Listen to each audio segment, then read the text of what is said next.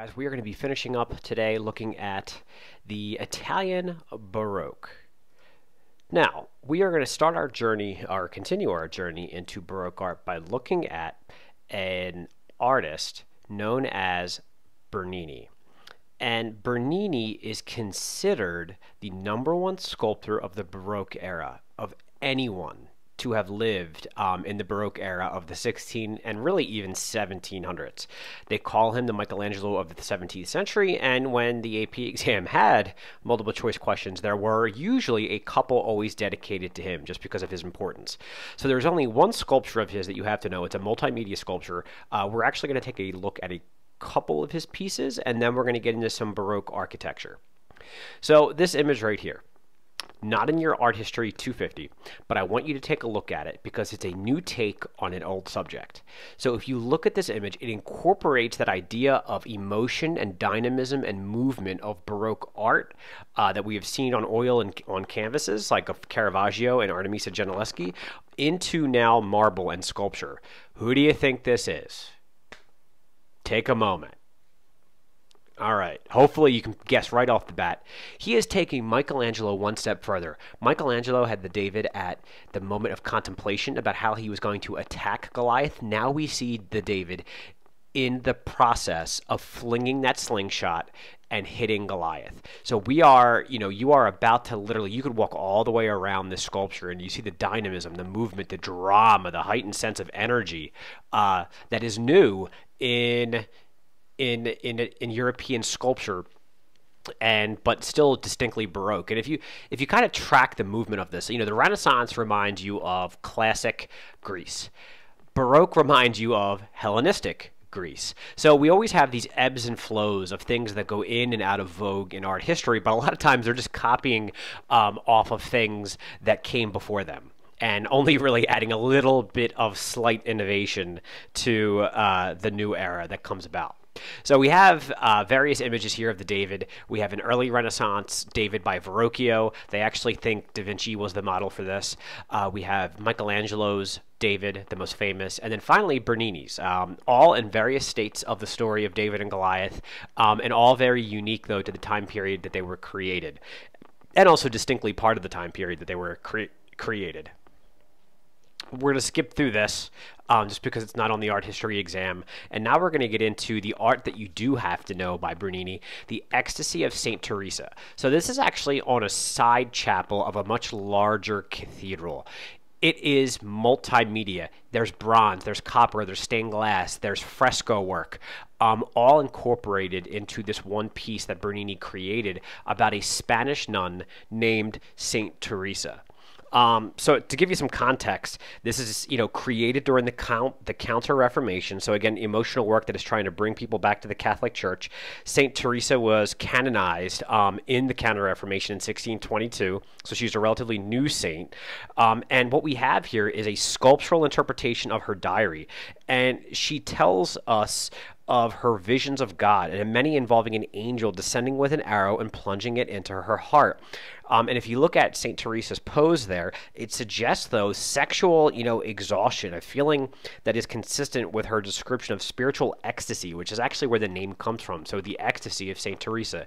And she said, she would feel these burning pains in her chest that would then cause her to collapse in this feeling of euphoria. So that's what we're seeing here. And she thought that was a sign from God. And if you look above, we have these rays of sunlight shining down on these bronze rods, and it looks like there's a light up there, but there's not. It's actually stained glass that's bringing in light from the outside. And if you look at the other side, to the right side, it looks like as if this scene is being performed on a stage. It's heightening that sense of drama. And if you go upwards, you have a frescoed painting it looks like the heavens opening up onto the molding of the chapel itself, with the dove of God coming down. And one thing you can't see yet, but you actually have the family that paid to have this piece of art created. They are sitting in these box seats to the left and to the right of the chapel. And it's like almost as if they're watching this show that is being put on. But a very emotional piece. Obviously, the attention is at the center of the angel and the angel with its arrow plunging it or about to plunging it into Saint Teresa, and she has kind of collapsed on these bed of rocks as you see that highly emotional face that she is giving, and it actually caused a pretty big controversy when it was unveiled because they said it was too overtly sexual. See here a little bit better, but very realistic, very detailed. We kind of went through all this. Make sure that you copy down the notes at the top in the red. Make sure you copy down the various parts of the ecstasy of Saint Teresa, since it was multimedia. See her face there again, kind of that overtly sexual look that she is giving. A little bit from down below the altar here and the side chapel. A little bit further back, and again, he created all of the marble pillars and the stucco work above, so that is all Bernini, and you can kind of start to see the family over here that paid to have themselves added to the side chapels here. Just another angle, and in this angle you actually see here the stained glass above where the natural light comes pouring through during the daylight hours. There's the family, okay, and you can kind of see he created that sense of perspective through the use of diagonal lines of this very kind of classical looking auditorium that they're meant to be, and it's also meant to mimic the inside of the chapel as well. All right, so now we're going to get into some Baroque architecture. There are a couple of pieces of architecture that you're going to have to know. One of them, actually, we're going to take a look at the inside of a piece of architecture we looked at in the Mannerist time period, and then we're going to take a look at two other buildings that you need to know, and then one building that you don't have to know but still important. So with Baroque architecture, the appeal is going to be to a wide audience, and they're going to try to use that idea still of emotion to bring people into the church and to feel a part of this movement of the Catholic Church. We're going to see the incorporation of Roman element, Greek element, but again on a more kind of ornate scale, and even taking it above and beyond where the Mannerists were kind of that playful of Renaissance style. We're going to see that continue. So we're going to take a look first, though, at a piece of art that is not in the 250, but it's a piece of art that we've talked about before. So we talked about the home church of the Catholic faith, which was St. Peter's. Old St. Peter's was a basilican-style church built during the time of Constantine. Pope Julius II in the Renaissance is going to tear it down because it's old and antiquated, and at this point it's over 1,000 years old. And what St. Peter, or what will be rebuilt, is what we call New St. Peter's, and it is commissioned by Julius II. It will not be finished in his lifetime. Bramante is the architect that will create essentially the overall plan for this new church. It is a centrally planned cathedral, and it kind of looks like a Greek cross when you see it from above in an aerial view. It has perfect symmetry. Michelangelo is going to actually plan the ornate dome, and he's going to add a slight nave onto the plan because Bramante will die before it's actually finished. And then Bernini is going to actually create the exterior space where congregants still come today to visit the Catholic Church. So this is what you would see if you were in Rome and you were traveling towards Vatican City. You see the large dome, you see the protruding nave that's coming out with the main entrance. And this is what it looks like from an aerial view. So again, Bramante comes up with the overall central plan. Michelangelo creates the dome, and he also adds this nave that looks very basilican. He adds that there as well after Bramante's death. Bernini is going to come in and actually add this long colonnaded area that is going to extend out into the courtyard. And it's meant to be as if the Catholic Church is embracing its flock. Because remember, this is the Counter-Reformation. The Church is trying to communicate to their congregants that they are there for them, that you are connected to the Church. So that's that symbolic meaning. And still today, you have the Pope coming out, and he will speak above here on that top ledge to the congregants on Easter and other various holy days.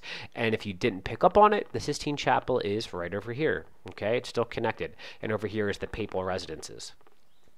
So again, just some various aerial images. That's looking out towards Rome. You can actually see the Pantheon over here. again during this is during the funeral for Pope John Paul II back in the early 2000s. So now we're going to take a look at a church that we looked at in mannerism. So this is the Church of the Il Gesù. It is a Jesuit church, and we're going to be taking a look at a piece of art that is in the inside of this piece. So it is actually created by an artist named Giovanni Battista Galli, and the name of the interior piece is called Triumph in the Name of Jesus. It is massive. It takes really up the entire nave, and it is the area right up here in the nave, and it is blending not oil paint, but fresco onto actual and overlapping onto actual woodwork and stucco of the actual ceiling. And if you look, Baroque naves are very ornate. They're very decorative. A lot of gold being used, a lot of woodwork, a lot of stucco. And it almost feels like the figures tumble below. All right, some are carved in the stucco that enhance the kind of three-dimensionality of the piece itself. Some of the figures are painted, and they're not actually on the stucco. They're actually kind of almost rising above the stucco, which kind of create again more of a three-dimensionality and three-dimensional quality. You're going to want to pause here and take notes on what I have up in the red, but you just see it's the opening of heaven, that light. I mean, if you were sitting in the audience in the nave, it's as if the skies had opened up and this flurry of angels have just come flying out at you.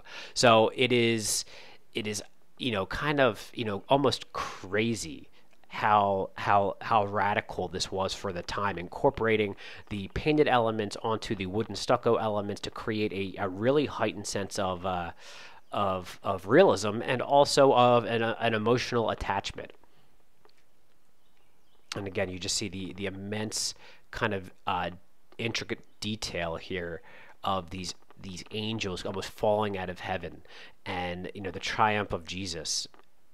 It's probably awe-inspiring to see in person.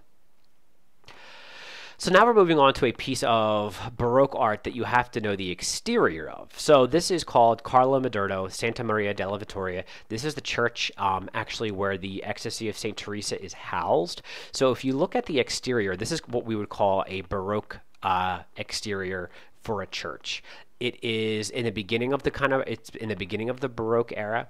It was originally dedicated to St. Paul. It's originally then rededicated to the Virgin Mary in gratitude of a military victory in 1620. And it has one single wide nave, and it has some side aisles on either side, and there's chapels on either side of the nave. And again, in one of those chapels is where Bernini's Ecstasy of St. Teresa is. But our focus for this is by the architect Carlo Maderno, and this is the Santa Maria, again, della Vittoria. The first story has these engaged columns, or what they also call pilasters, that are in this decorative Ionic order. And then we have round and triangular pediments. So we have a round pediment here, and then we have a triangular pediment at the top. We also have this broken rounded and triangular pediment here. And then we also have all of this kind of circular scroll work seen throughout. So it's an incorporation of classical elements with more decorative elements of the Mannerist era, and then almost heightening it and taking it even higher in the Baroque period. This is the interior of that church, and you would have the Ecstasy of St. Teresa over here to the left, or to the right. And our next cathedral that you have to know is by Francisco Borromini, and it is St. Charles of the Four Fountains. And the biggest part that you have to know about this is the walls on the exterior are undulating, which means that they are almost creating a wave-like pattern. And to me, this looks very much like Petra back in Jordan. So it is named because of the square that it is in, where there are four fountains. It's a pretty small site. It's a very tight space where it's at. And you have these alternating convex and concave patterns, or undulating patterns, that create, again, that wave-like pattern. The facade of which is the front of the church here, is actually higher than the rest of the building. The interior side chapels kind of merge into one central space, and the walls are treated almost like as if they are all sculpture on the inside. And Borromini, who is the architect, worked in shades of white and avoided colors used in many other Baroque buildings. So when we look on the inside, we have this kind of just white.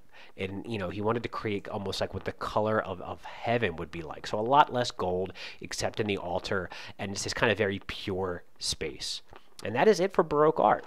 All right, so this is it for the Italian Baroque art. We're going to get into other areas of Spain in our next videos that will be coming out when we come back from spring break. Have a great time on your spring break, relax, and I will see you again soon.